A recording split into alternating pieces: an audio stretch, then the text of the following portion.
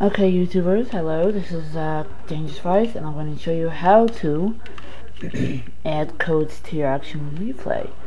What you're going to do is you're going to insert the Action Replay into your DS without a game, recommended.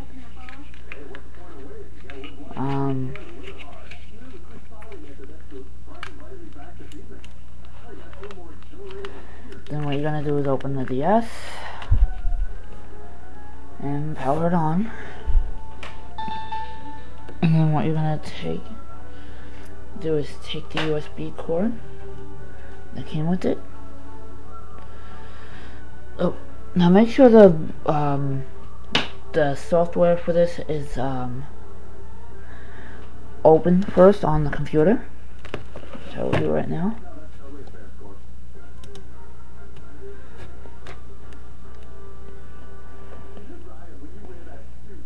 Okay, so there you go, it opened. So now what you're going to do is you're going to insert the USB.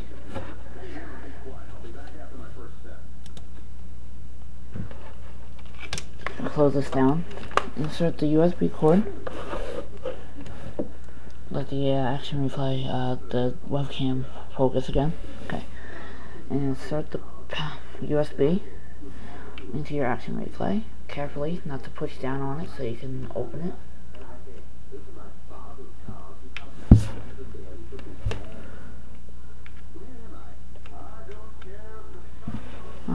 Guys, I'm sorry. Okay, so once it's inserted, this is going to automatically change to this.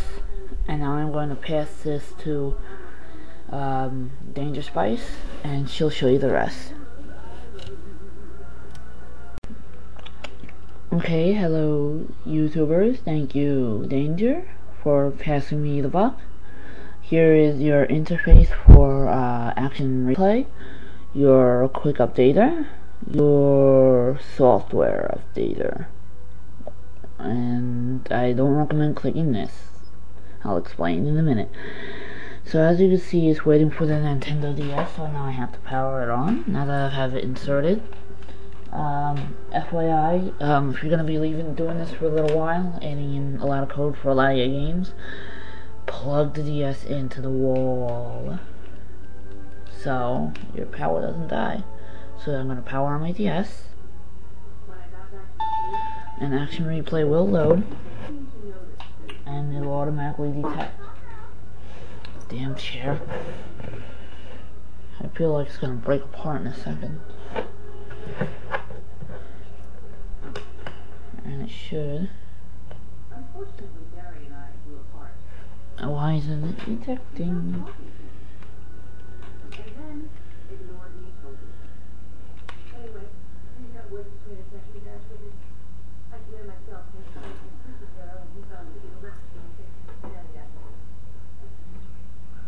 Oh, duh, it wasn't plugged in all the way into the USB port.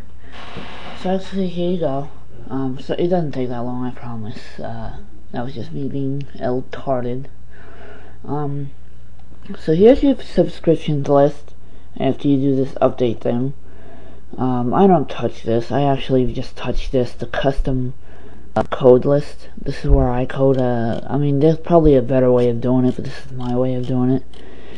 You can come here and drag any added code to the game that you want. So let me go to, since I'm on Pokemon binge right now, Pearl, and as you can see, I've entered a lot of different codes. Here's this list actually loaded. This is what's on the system itself, or on that card. So let's just say I wanted to add the Manaphy event. It's already added, so I don't have to save it. You're gonna go up to Pokemon Pearl, right click it, and you'll see a list of things to do. You're gonna want to go to add new cheat. That'll just add it to this folder, which is Pokemon Pearl. Add new game. You'll have to know the game code and everything like that. Read your manuals, because I'm not even sure of it. So you know, I don't really want to tell you how to do that, and then you do it, and then say I've messed you up some. So, you know, please read your manuals for that. So anyway, you click add new cheat, and let me see.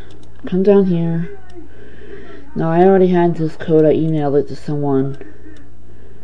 So here I go. I just copied it. Now I'm going to paste it. And it has to be in this format and in its entirety. Okay, just to let you know, yes, it has to be in this format. You can't have any spaces anywhere else. So, you know, if you go to a website and it puts it in the spacey wise, you have to put it in this type of format right here. And then you can name it whatever you want, whatever, you know. So then once you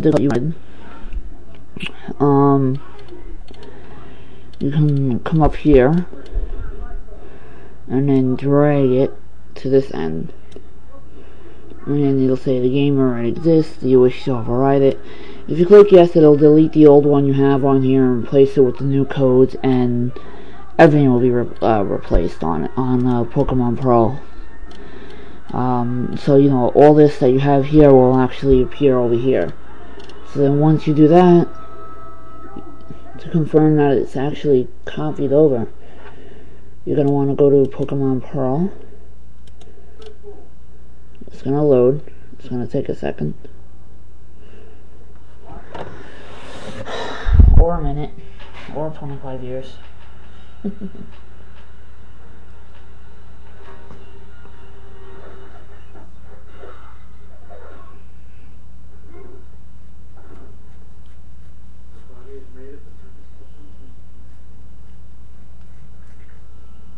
Okay. Now, there it is, your Manaphy event. Like I said, I had that already. And there's actually something I wanted to check. Oh, so I'm gonna actually go ahead and delete that code.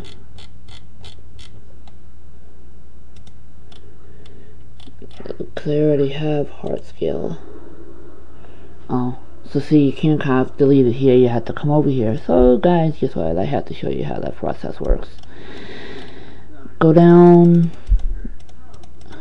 and delete. Yes.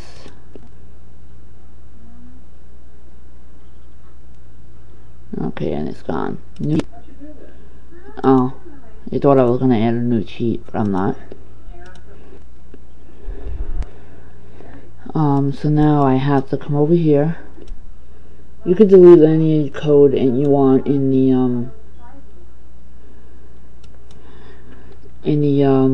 Action Replay menu itself.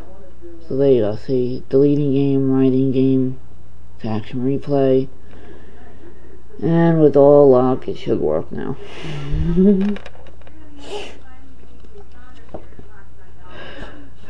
It shouldn't take too long unless you did a lot of alterations to one individual game. So, I mean, it's not really a bad or hard process to do. It's actually fairly simple. There you go. So let me see if it actually works. Yep, there you go. So there you go. It matches identically to the one over here. And there you go. So I'm going to send you right now back to Danger. I hope you guys had an easy time understanding this. To exit out of this, I would suggest exiting this first, and then Danger will show you how to exit on the other side.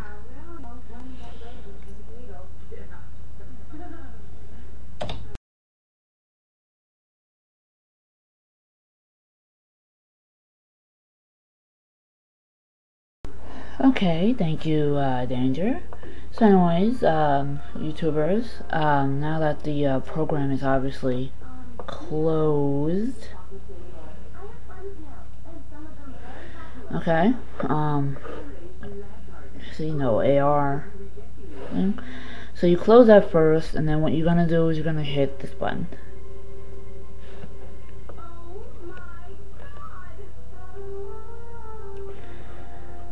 And there you go. It shouldn't reconnect or anything automatically since the program is closed and not calling for it. So now what you could do is you could turn it off, close the DS, and if you want, pull it out. And there you go. And what you're going to do is you're going to take the USB cord out. And voila. So I hope you enjoyed this little tutorial on how to add codes to the AR Action Replay for, excuse me, the Nintendo DS.